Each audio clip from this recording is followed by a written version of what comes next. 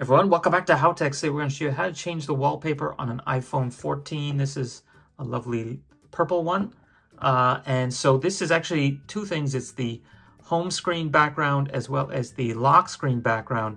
And nowadays, they're actually integrated with these widgets here as well. So it's gotten a little more complicated since I originally started doing these videos way back in the day. So you want to go to Settings, and you want to look for a wallpaper, which is this kind of turquoise flower. And now you can see basically what's currently set for the lock screen, home screen. This is the default for the phone. And then you can add a new wallpaper. So let's try to add a new one. And now I can choose from my photos. I can do a collection of photos. I can make kind of a pattern out of emojis like that. I can have it be weather-based and astronomy-based. So they actually have kind of previews of that here. So you can see these ones are like dynamic. I guess it shows you exactly where the planets are at any given time. The phase of the moon. I guess the like shadow of the moon and the sun on the earth, and then possibly the weather in here too. These ones are more weather-based. So yeah, it's actually pretty cool. So it's like continually changing and then also informative. There's the emoji ones. These are some of the collections. So this is the one that's the default, but there's other ones as well. And then you can just choose kind of some sets of colors, I'd call it. So let's just quickly go through a few of these. So let's show you when you pick a photo. So let's pick this photo I took of the iPhone 14. And now I can set a bunch of things, like I can change the font colors. It's actually like almost too complicated, and you can kind of screw things up here if you pick some like really ugly colors and ugly fonts and ugly everything. So that's not super readable right now. Let's try to pick something else. But yeah, all I'm getting are these weird pastels. I guess I can't change everything. And so I can add these different widgets. And I can add a battery. Let's see. Battery status. Let's do a small one. Let's do a big one. I can add multiple widgets, I guess. And then we'll put calendar in here.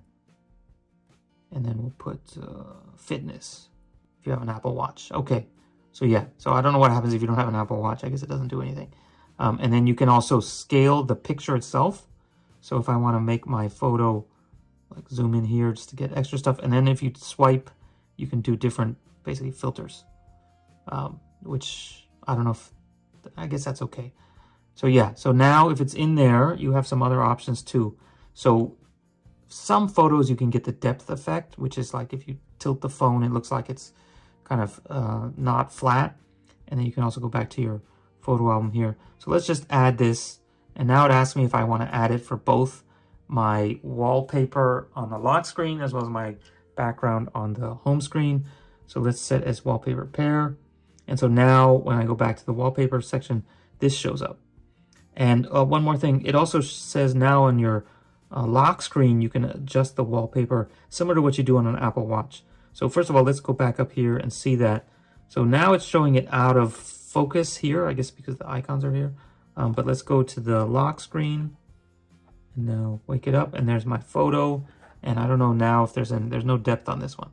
So if you want to change the lock screen from the lock screen, I guess the best way to do is to pull down, and that would have your notifications and stuff. But now if I push, I can scale through, either add a new one or go to like that previous collection that I had before.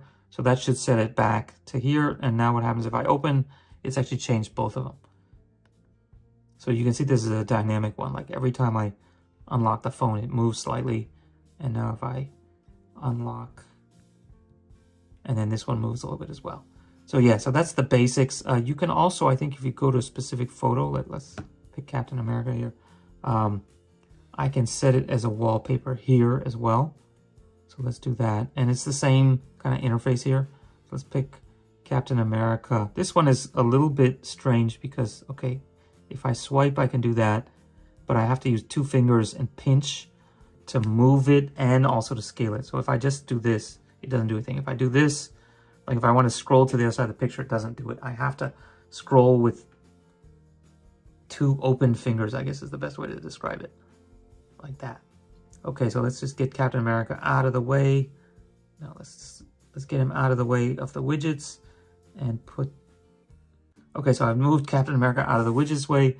Let's add a widget too, just for completeness. And so I don't know what that is. Foreign exchange and battery life. And what else? Let's do one more. and the news feed.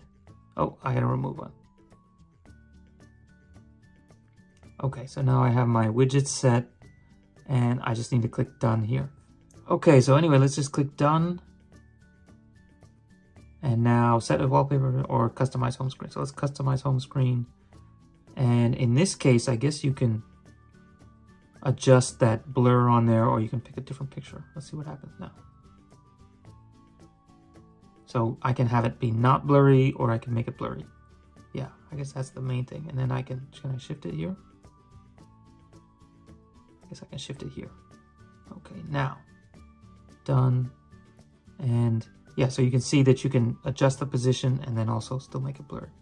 Okay, so let's have a not blurry Woody, and we'll go back here. And so Woody's here. As I scroll, this one's still blurry. These ones aren't blurry. And then now let's lock it. And I don't know if Captain America will still be there. Yeah, Captain America on the lock screen. And then Woody on the home screen.